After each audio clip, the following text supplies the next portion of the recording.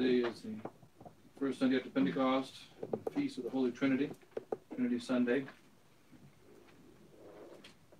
And the Trinity Sunday, of course, always suppresses the first Sunday. We'll have Mass the first Sunday tomorrow.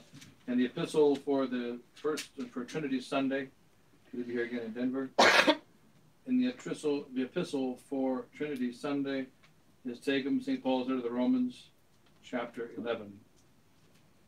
Oh, the depths of the riches of the wisdom and of the knowledge of God.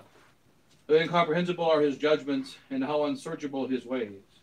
For who hath known the mind of the Lord? Or who hath been his counselor? Or who hath first given to him, and recompense shall be made unto him? For of him, and by him, and in him, for all things to him be glory forever. Amen. And then the Gospel, taking that according to St. Matthew, chapter 28. At that time Jesus said to his disciples, all power is given to me in heaven and on earth. Going therefore, teach all nations, baptizing them in the name of the Father, and of the Son, and of the Holy Ghost, teaching them to observe all things whatsoever I have commanded you. For behold, I am with you all days, even unto the consummation of the world. Thus are the words of today's Holy Gospel.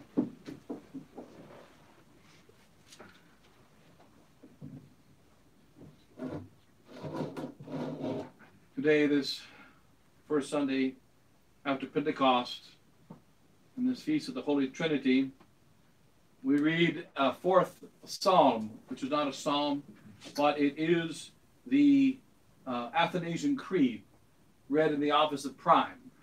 And in the old days, before the changes of the breviary, in the old days, the priest used to read from the first Sunday after Pentecost, until the 24th and final Sunday after Pentecost, the Athanasian Creed. He used to always read this creed, and he would make sure read this creed of St. Athanasius that he wrote when he was a deacon. And one of the first unfortunate parts of the changes is that this creed is still read, but only today. So we read it on this Trinity Sunday in our Holy Breviary, but next Sunday we don't read it, and the following Sunday we don't read it, and the following Sunday we don't read it. And so it very easily is forgotten. And the first words of this Holy Creed, written by St. Athanasius when he was a deacon, which the Church puts into our mouths for this season of Pentecost. Going therefore, teach ye all nations, whatsoever I have taught you. How important is that? Baptizing them in the name of the Father, and the Son, and the Holy Ghost. Behold, I am with you all days, even unto the consummation of the world. How important is that? And here are the first words of this creed. And when the Arians, these great heretics of that time, when the Arians read this creed from Athanasius, immediately they said, let us kill him. That was their immediate desire. They were not afraid of the bishops. They were not afraid of even the Pope. But the deacon Athanasius wrote these words about the sacred truth. The creed that we say, and it's a slightly different version of the creed that we say, the Nicene Creed that we have from Nicaea, and that St. Athanasius wrote this creed, and he put these words into the Holy Creed at the very beginning to make it very clear. Whosoever wisheth to be saved, before all things, it is necessary that he hold the Catholic faith, which faith, except everyone do keep whole and undefiled, without doubt he shall perish eternally. These are the first words. So what follows is probably kind of important. And the Catholic faith is this. We worship one God in Trinity, and Trinity in unity, neither confounding the persons nor dividing the substance. For there is one person of the Father, another of the Son, and another of the Holy Ghost. But the Godhead of the Father and of the Son and of the Holy Ghost is all one, glory equal, majesty co-eternal, and so on through the entire creed. But what is this Holy Creed? The priest pulls out his Holy Breviary today, simple priest, and he's going to read his Holy Breviary, and he reads these words. We all know the creed is important. Whosoever will be saved, whosoever wishes to be saved, before all things, it is necessary that he hold the Catholic faith. It's also good to stay faithful to your wife. It's also good to not abort your babies. It's also good to be moral. It's also good to be modest. It is good to follow the commandments and live a moral life. It is good to say the Holy Rosary. It's good to attend the Holy Sacrifice of the Mass if you're able to attend. It's good to go to confession. It's good to do so many things. But whoever will be saved, whoever is going to go to heaven, whoever is going to see God face to face, before all things, before all these things, it is necessary that he hold the Catholic faith. Which faith? Except everyone, every single individual human being on earth, everyone, do keep whole and undefiled, without doubt, he shall perish eternally. Now what happened 150 years ago? Doubt entered our holy church. And what happened was that there were theologians who said, you know that we are not sure that of all those outside the church they shall be damned. We are not sure that all those that believe heresy shall be damned. We're not sure about these things. We are of doubt. We are not sure. Do you have to keep the faith whole and undefiled in order to go to heaven? Now remember, there was a thief who lived the most immoral life, and he was most wicked. He even cursed Jesus Christ himself on the day of the crucifixion. But what happened to that thief? St. Augustine says he confessed. That thief confessed the holy faith. St. Dismas, he confessed it before men. He confessed it whole and undefiled. His life was everything but undefiled. His whole life was defiled. He was a wicked man. He lived a wicked life all the way up until Good Friday, about 1 in the afternoon. He was bad on Good Friday morning. He was bad in the early afternoon, because when he was hung upon that cross, he also cursed Christ. And when he was on the way to the cross, he cursed Christ. But what happened to him? He accepted the Holy Roman Catholic faith, whole and undefiled. And he confessed it before men. And what did he do? He did this before all things else. Hence he said to the other wicked thief, who was also wicked like unto himself, we suffer the just reward of our crimes. But this man has done no wrong. And then he turned to that man upon the central cross, who is God himself, and he said, remember me when thou comest into thy kingdom. And he believed in the kingdom. And he believed that he was a king. And he believed that he is God.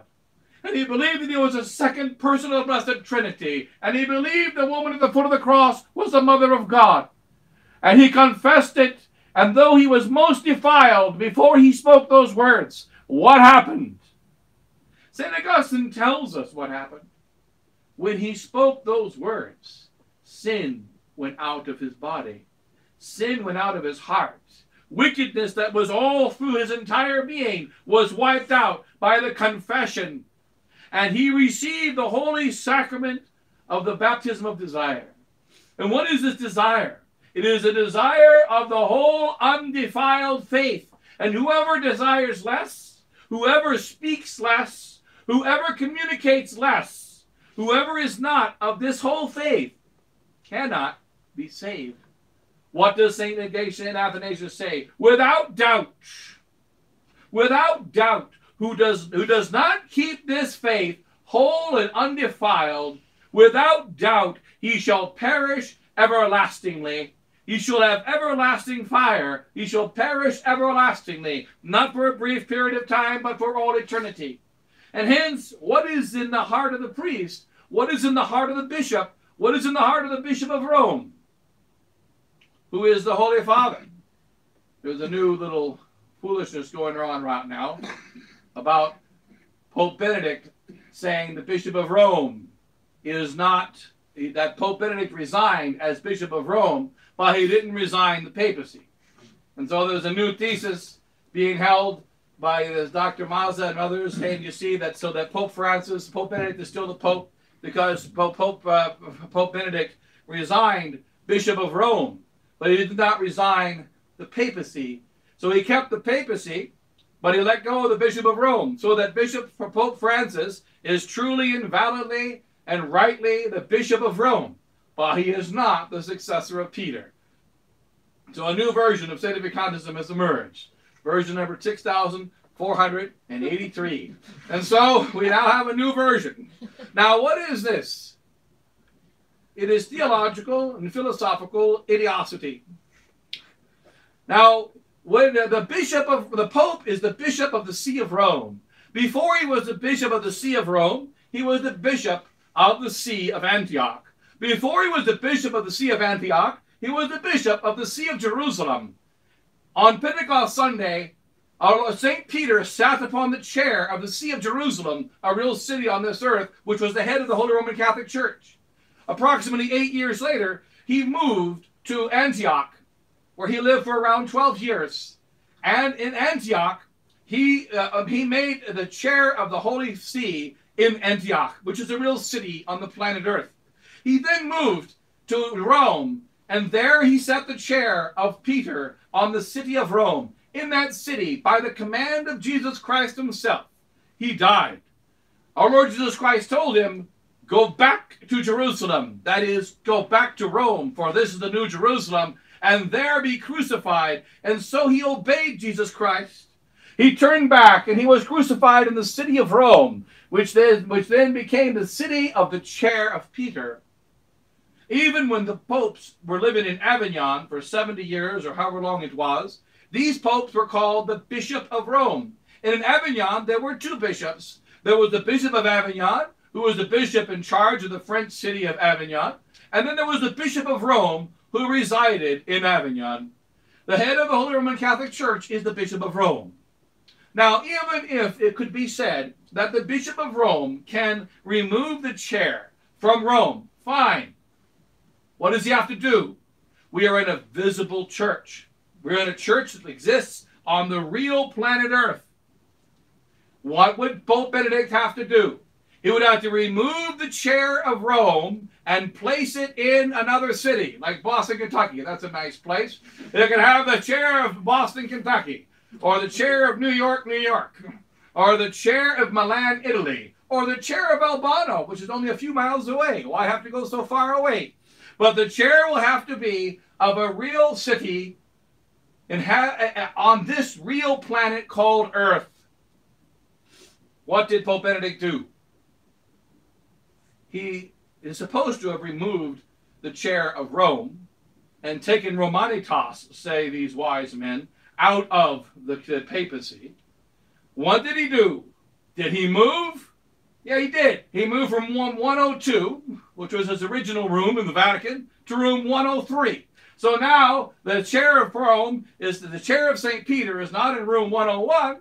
It's in room 102. Where does he live? He lives in the Vatican City. Where does he dwell? In the city of Rome. Where does Pope Francis dwell? He dwells in Vatican City. Where does Pope Francis dwell? He dwells in the city of Rome. So how did Benedict move the see? He didn't move it. Number one, he cannot move it anyway, but even if you could argue that he could move it, where did he move it? Where did he place this new see? He didn't place it anywhere.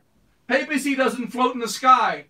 And what happens if if on the day that Pope Francis and Pope Francis and Cardinal Ratzinger die on the same day, two conclaves happen.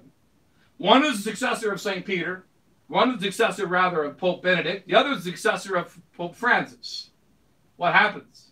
Where are they going to be? They're going to both be in the Vatican. They're going to both be in Rome, in the city of Rome. Pope Benedict did not move the see from Rome to another place. He is living in Rome. And so this thesis floating around, the new version of Sedevacantism, and, because they always got to come up with a new way to slice the the turkey or whatever it is, a new way to skin the cat. The fact is that this is foolishness, absolute theological and philosophical foolishness. And so that then they say, because Pope Francis is really and truly the Bishop of Rome, and he was wanted to be the Bishop of Rome, therefore he is not an anti-pope. So that you have the Bishop of Rome, who is not an anti-pope, and you got the Bishop of Rome, who is the Pope. And the other Bishop of Rome, he is not the anti-pope. But there can't be two bishops of Rome. Dr. Maz himself says that. There can't be two bishops of Rome. Well, what is Benedict the bishop of? What is Cardinal Ratzinger the bishop of? He did not make himself a bishop of any other city. How can he have a successor without having a chair? When the Pope in Avignon died, he died and left vacant the See of Rome. And not only was the problem that the Bishop of Rome never went to Rome. When Charles Borromeo was made a bishop, St. Charles Borromeo, he was made a bishop of Milan. And he finally traveled to Milan. And he was the first bishop of Milan to visit Milan for 100 years. Because all of the other bishops of Milan lived in Rome, partied in Rome, and died in Rome. They never visited Milan. They couldn't tell you what Milan looked like. It took over a year after he was consecrated bishop to go to Milan. Because I've been made the bishop of Milan, I need to go there. You can't go there, you're going to stay in Rome. You're the bishop of Milan. So the fact is that many bishops are outside of their diocese. Many bishops dwell outside their diocese. This happens in time of persecution, that the bishop may have to dwell outside his diocese, such as St. Athanasius, who had to dwell for many years outside of his diocese. He was a bishop of Alexandria, but he didn't always live in Alexandria. He often lived in other places, but he always remained bishop of Alexandria. And the Holy Father, the Bishop of Rome, is the Bishop of Rome. Pope Francis is the Pope. He is the Bishop of Rome. He's just another wicked, evil Pope. That's all. Buy one, get one free. The fact is that there are many wicked bishops in the church. There have been wicked bishops down the last 2,000 years. There will be wicked bishops until the ending of time. And the Holy Church remains holy. And to find a new version of the error, and a new version of the error, and a new version of the error, what is happening right now is that there are many, many versions. All the versions of traditional Catholicism of the last 50 years are now being transplanted into the Vatican II Church. So that you got Sedevacantists who say the new Mass, Sedevacantists that follow Vatican II. And then you've got those that believe that there is a new Cardinal Siri. The Siri theory is now the Benny theory. So instead of being Cardinal Siri as the Pope, now it's Benedict Ratzinger is still the Pope. At the age of 93, he'll eventually die. When he dies, then what are you going to do? Who's going to be the new Pope? And so there's all kinds of confusion on all levels. What is the answer to this confusion? St. Athanasius gives it in the creed that we read today in the Holy Office of Prime. There is no possibility of salvation. Whosoever will be saved, before all things, it is necessary that he hold the Catholic faith. Which faith, except everyone do keep whole and undefiled, without doubt he shall perish eternally. What's a simple answer against Sedevacantism in all its thousands of versions? It is not found in sacred scripture. It is not found in the teachings of Jesus Christ. And Solomon, by the Holy Ghost, says, there is nothing new under the sun, and therefore it is not of God. There is only one Holy Roman Catholic Church. There is only one Pope at one time, and that Pope is the Bishop of Rome. The Bishop of Rome doesn't always live in Rome. However, in this case, we've got the Bishop of Rome. He's living in Rome anyway.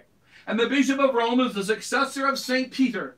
He does not have to be holy. He does not have to be good. He only has to be the elected successor of St. Peter, and he is the representative of God. And furthermore, if he is holy and he is good, his holiness does not make us holy. I may be the holiest priest in the world, the most supernatural priest in the world, without the single vice in me of any kind and filled with perfect charity. No matter how perfect I am, I do not have the power to make Jesus Christ present on the altar. I do not have the power to make your sins absolved. However, as a priest of God, with the hands of the power of God put in me by the ordination, As long as I wake up long enough for the absolution, you're absolved. They used to tell me, one of my preachers, they, Father, wake up. This isn't the confessional. Now, the fact is, I don't wake up long enough, and you're absolved. The fact is that what is necessary for absolution, the divine power that God put into the priesthood, the holiness of the priest does not absolve your sins. And as St. Thomas Aquinas says most clearly and most simply, as the holiness of the priest does not take away your sins, and as the holiness of the priest does not make you holy, so likewise, if the holiness is removed from the priest, it does not take away your holiness. And if the holiness is removed from him, and his faith is removed, his virtues are removed, not Christ is not removed. What is the one necessary thing that keeps Christ present? This is the profession of the faith. Therefore, there must be a public profession of the faith. And the fact is that what is happening? The bishops of the church, the real and true bishops of the church, some with good intentions, some with wicked intentions, they are no longer professing the faith whole and undefiled. And what is this doing? It is leading to the damnation of countless souls. What is most necessary? We must believe the faith whole and undefiled. And here is the way that St. Athanasius says it. One must keep the faith whole and undefiled. Very important how he says it. Keep the faith. That is, guard it and protect it. What is a keep? A keep is an old English word for the most interior part of a castle. In a keep are the most treasured things that we cannot live without. And a man dies before the things in his keep are taken away. Therefore he stands, he allows the outer walls to be taken, he retreats to the inner walls.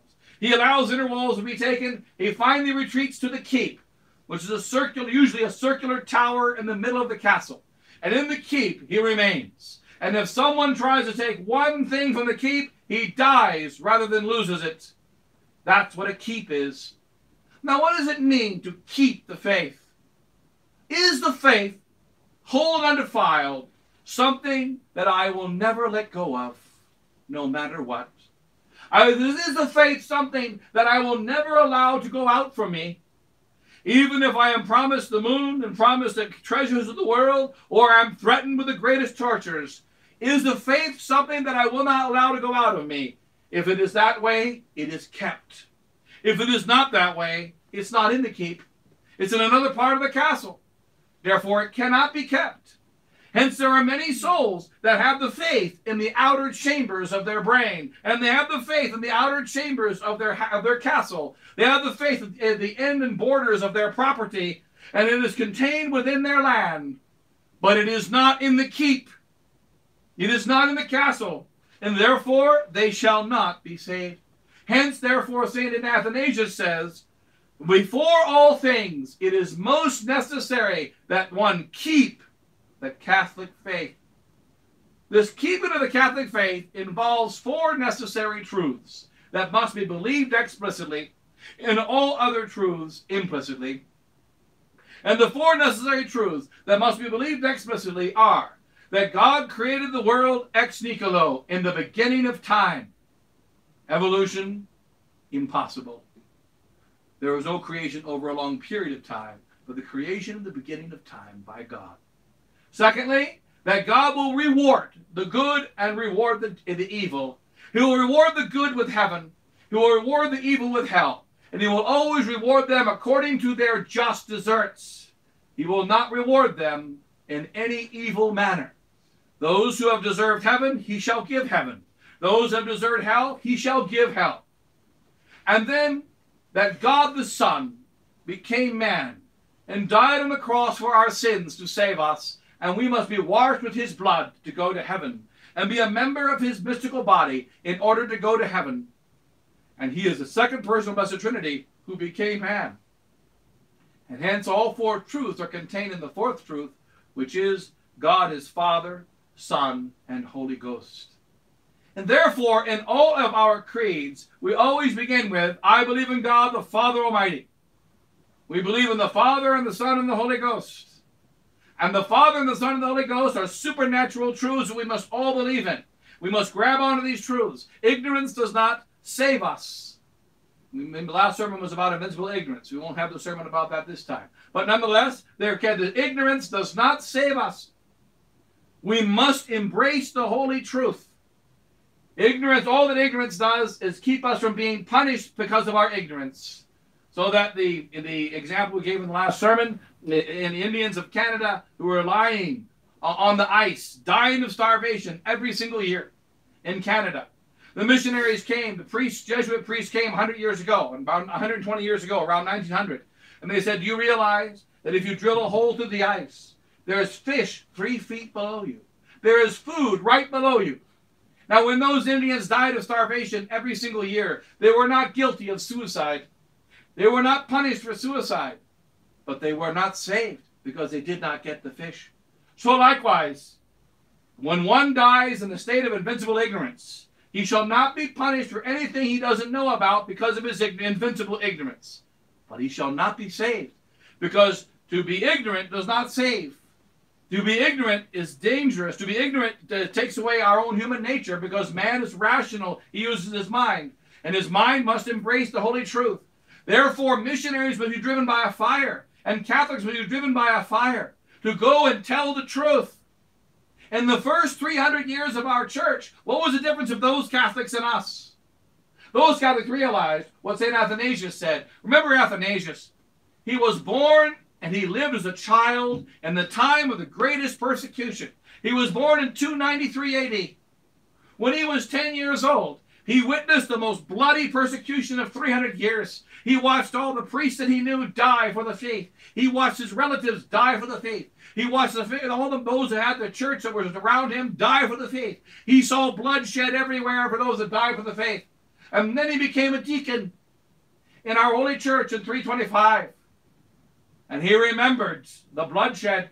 And he remembered the necessity of our holy faith.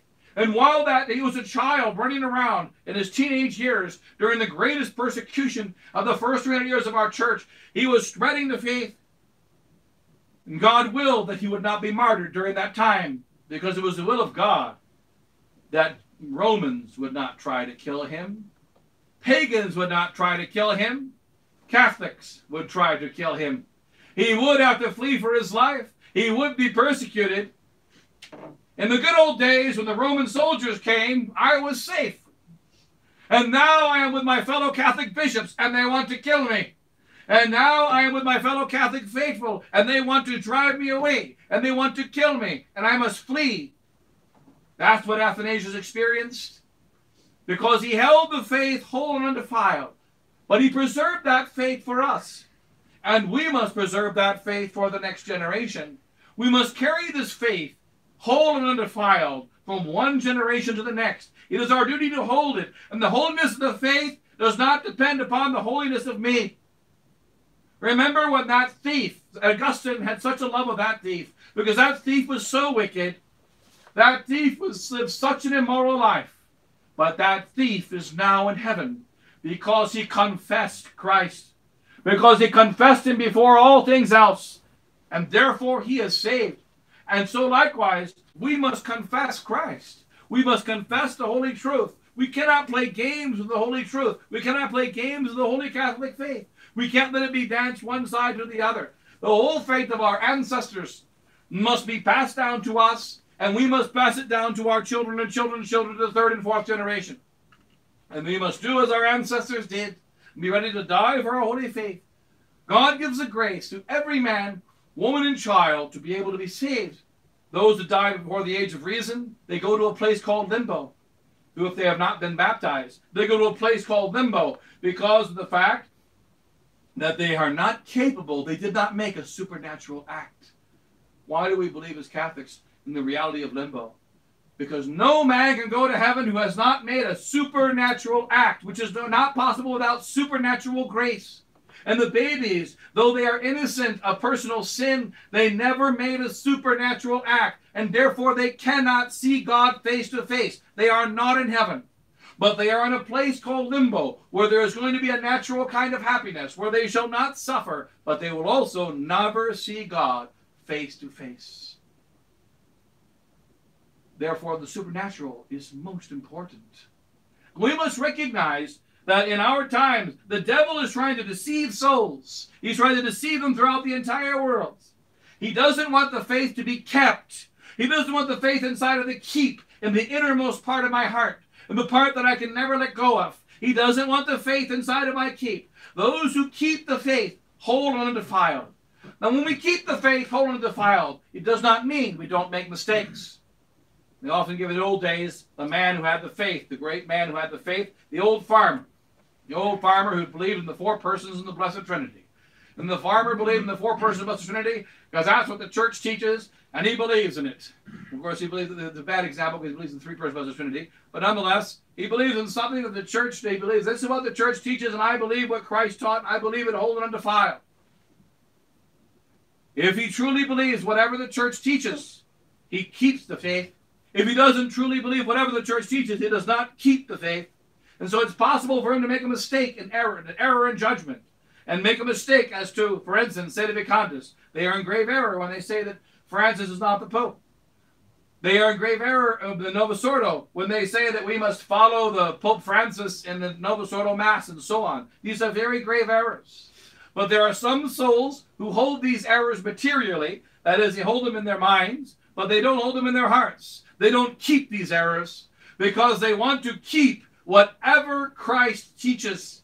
And they don't fall for the trap of the devil. Even though the devil deceives their mind, he does not succeed in deceiving their hearts. And therefore, they keep the faith whole and undefiled. There are many other souls who lose that faith.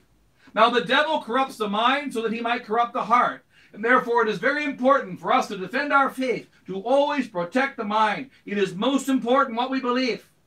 What we believe is the most important thing, and all actions follow from that. Without the belief, the actions have no meaning. But belief is the most important thing. And therefore, there is an urgency amongst all Catholics throughout the world. We must go and profess our faith before men. They did it in the first 300 years of persecution. We must do it now. And that this faith must be protected whole and undefiled. And the words spoken by Athanasius, by the Holy Ghost, are divinely true, and they remain true in the year 2020. Whosoever will be saved, before all things, it is necessary that he holds the Catholic faith, which faith, except everyone do keep whole and undefiled, without doubt he shall perish everlastingly. We do not wish to perish everlastingly. We wish to live forever with Christ and his Holy Mother and all the saints. And so therefore, let us hold that faith whole and undefiled, and not fall for the deception. For the devil is trying to deceive all. We must not fall for the deception. Stand firm for the faith, and pray for the conversion of sinners, that they all come back to God, and that they come to God and receive the whole faith, whole and undefiled, and die in the state of grace, and be saved. Those are going to bless you all. In the name of the Father, and the Son, and the Holy Ghost. Amen.